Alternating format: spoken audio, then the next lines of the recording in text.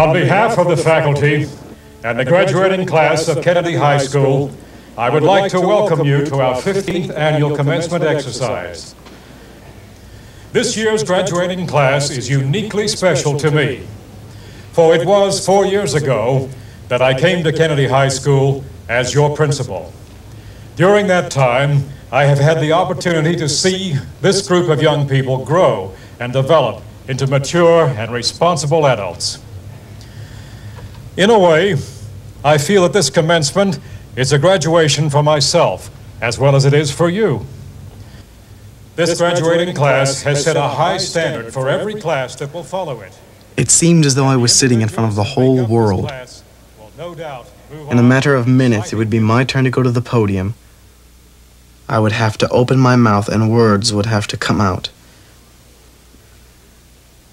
My mind was racing through the events of the week before. Without a doubt, it had been the most difficult time in my life. It began on a Tuesday evening, 4 days before the graduation ceremony. I was at home practicing my speech. For each of us, there are moments in life which alter everything that is to follow. As I stand before you today, this is one of those moments.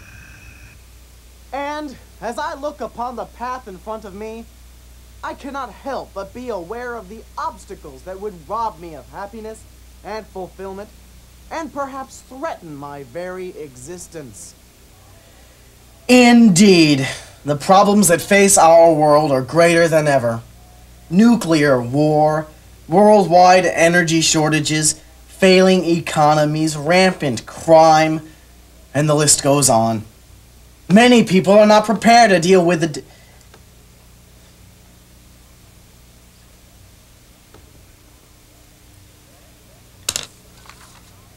Many people simply are not prepared to deal with the difficulties that face them in life.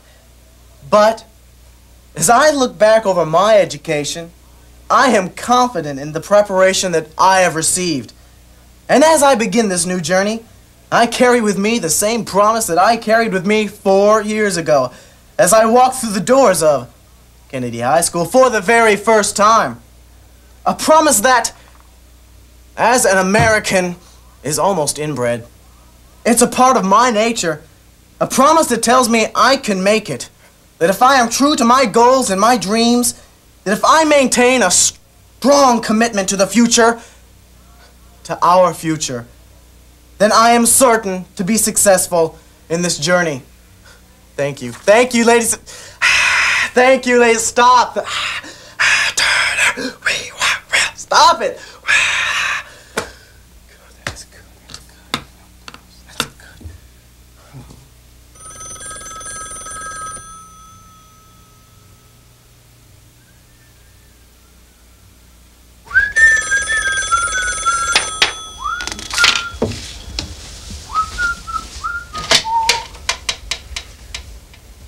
Yes, this is Mrs. Turner.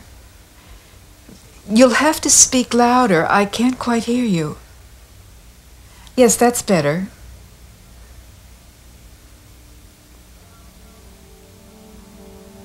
Oh?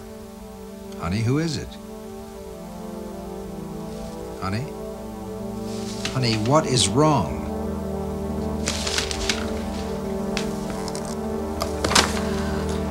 This is Mr. Turner. Who is speaking? What? Are you absolutely sure that it was Paul? Yes. Yes, that's correct. Yes.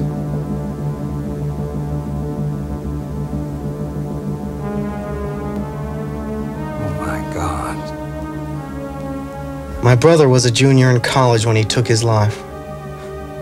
Until then, I had somehow been spared of having to deal with any real tragedy. It was as if I had lived my whole life in a deep sleep and suddenly I had been forced to wake up. I wanted desperately to know that this was all a bad dream and that very soon it would pass and the next dream would be a good one. I wanted to go back to sleep, but somehow I knew that would never be possible.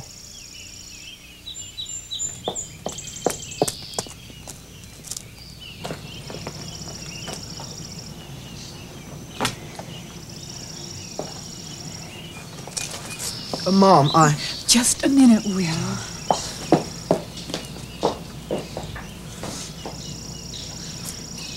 Did you check your coat for that telephone number? For the last time, Carol, you never gave it to me.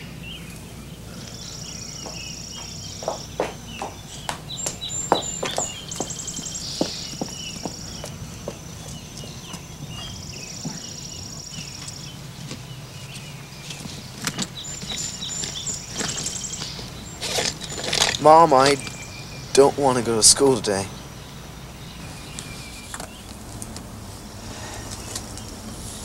There's nothing you can do. This is something your father and I have to take care of. Besides, it's your last day. You have to go to school today. You're still taking your final exams.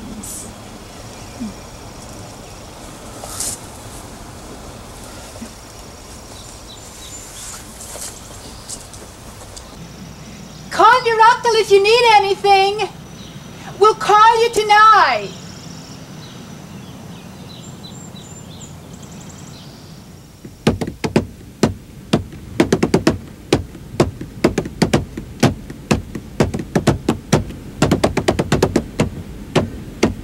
Man, get so blasted tonight! Folks going out of town? Yeah. Hey, we're talking party time at Will's house tonight. Where are they going? They're, going to go get Paul. What's wrong? Is he sick or something? He's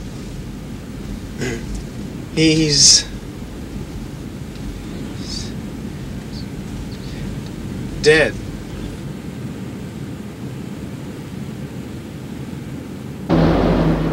I couldn't bring myself to tell my friends that Paul's death was a suicide. It was still too private, too unresolved. Death is bad enough, but with suicide, death isn't even the real issue. For my brother, death was a way out. It was life that presented the problem.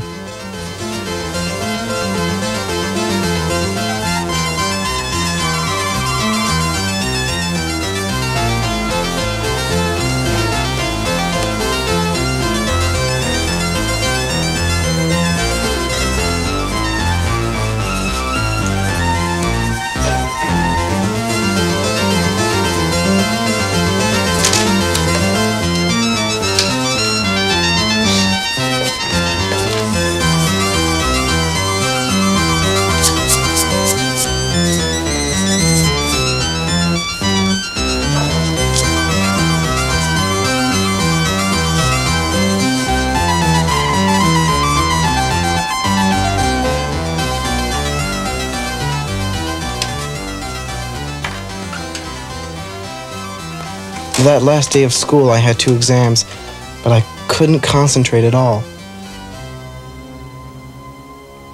I had to know what it was about Paul's life that pushed him over the edge. I am no longer going to assume the responsibility for your life. Now, I've spent a fortune on your education, and just like that, you're going to blow it off so you can go to the mountains to get your head together. Well, you're going to have to face the music, because I've had it. Now, if you drop out of school, you're on your own. Fine. Time's up. Turn on your test. I swear I guess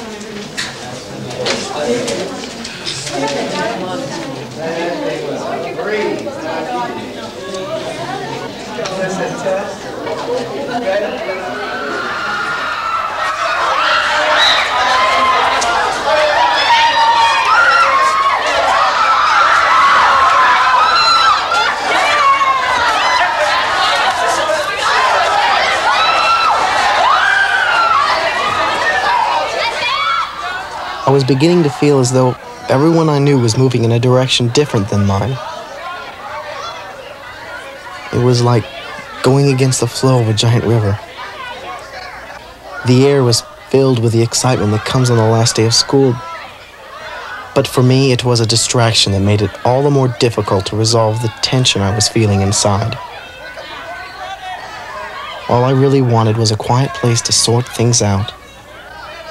And there was just one more thing I needed to take care of. I had promised to show my graduation speech to Mr. Patterson, our assistant principal.